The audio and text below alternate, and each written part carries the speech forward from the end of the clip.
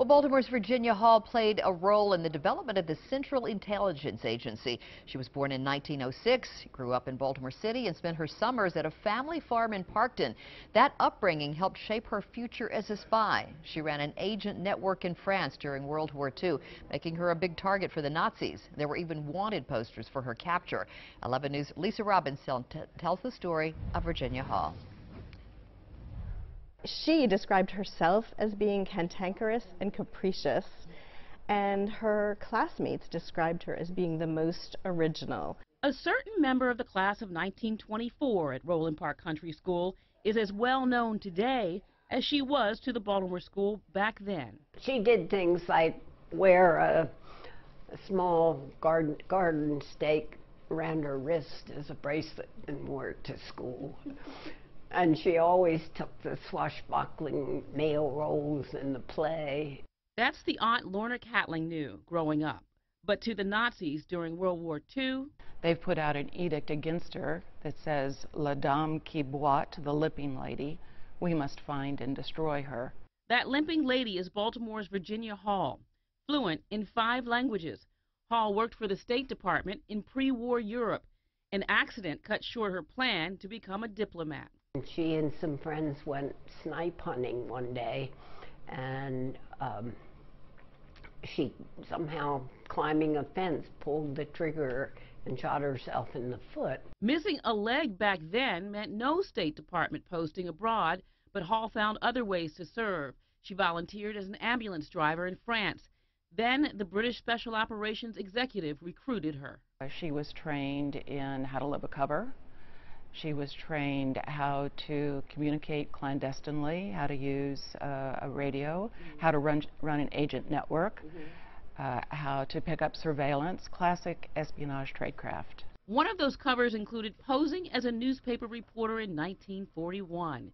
That allowed Hall to help set up resistance networks in unoccupied France while documenting what she observed. But once the Nazis fully controlled France, she had to escape by hiking through the Pyrenees Mountains to get to Spain. She's going through the passes at about 7,500 feet. It's mid-November. It's up in the mountains. It's snowing. And she is doing this with a wooden prosthesis. CIA Museum Director Tony Hiley says Hall made it to London. The Nazi secret police, the Gestapo, was hunting her down, and the British thought Hall's cover was blown. So she joined the Office of Strategic Services, the forerunner of the CIA, to get back to action in France. The OSS made her, as I say, turned her into an old woman with the padded clothes and the white hair, and they sent her back. Since she had grown up on a farm here outside of Baltimore, she knew what it was like to live on a farm and live that cover as a milkmaid. And with that cover, Hall could count German troop movements, map out drop zones for military equipment and agents, and establish safe houses, all in preparation for the Allied D-Day invasion.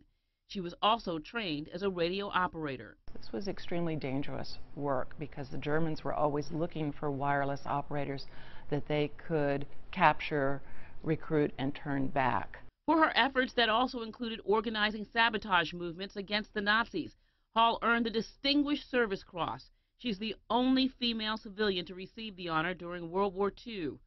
Hall's career continued, becoming one of the CIA's first female operations officers. To those at the agency, she leaves a lasting legacy. Virginia Hall felt herself to be an intelligence officer first, holding these stories close to us as CIA officers in 2015 help remind us of where we came as an agency, and who our heroines and heroes were. Lisa Robinson, WBAL-TV 11 News. What a fascinating woman. Wouldn't you love to know more of her story? Well, much of Virginia Hall's work after World War II remains classified. The CIA can only say that she continued to support operations. She died in 1982 at the age of 76 in Rockville. Wow.